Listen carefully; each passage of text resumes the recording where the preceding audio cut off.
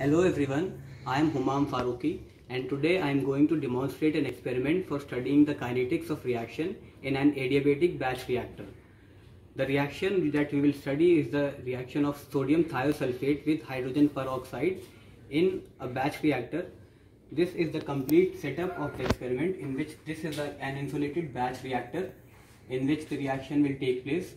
This is a stirrer that will be attached to the batch reactor, and this is a thermocouple which will also be attached to the batch reactor for measuring the temperature of the reaction. Now let us see the reactants that will be required in this experiment. First is the sodium thiosulfate solution, and the other is the hydrogen peroxide solution. We will prepare 1 molar of sodium thiosulfate and then 1 molar of hydrogen peroxide solution in one variation, and in other variation of experiment we will prepare hydrogen peroxide solution of 1 molar and sodium thiosulfate solution of 0.5 molar. Now that we have prepared the reactants, now we will add the reactant solutions in the batch reactor. First we will add the sodium thiosulfate solution in the batch reactor.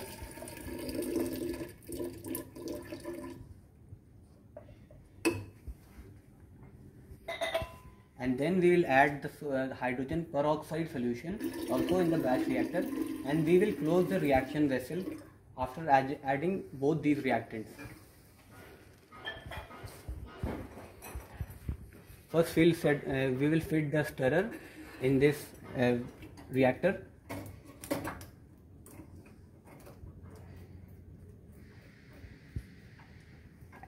And then the thermocouple also for measuring the reaction temperature also will be fitted in the reactor.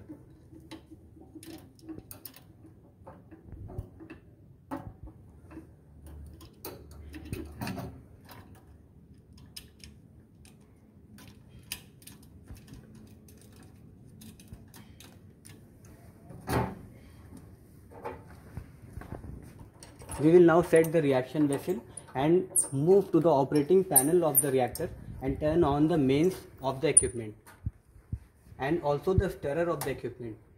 The display will show the digital temperature that is currently being measured inside the reactor, and also the RPM, which is fixed at 105. You can see that the temperature is rising with respect to time, and this temperature we have to measure till the temperature becomes steady with respect to time.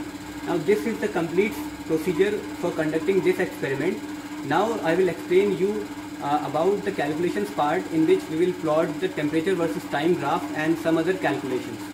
For our experiment, the reaction equation, the stoichiometric equation, is given by sodium thiosulfate plus hydrogen peroxide goes to products, and the rate equation is given by minus RA equal to KCACB. So in our experiment we have measured the temperature versus time data. We need to draw a table and plot the temperature versus time data. Now for any kinetic study we need to measure the activation energy as well as the reaction rate constant. So when applying the energy balance, we see that the change in heat of reaction is equal to the sensible heat, and by the temperature versus time plot we get the dt by dt by the slope of this plot, and we get this final equation. Since this reaction is exothermic, we will find an increasing temperature with respect to time.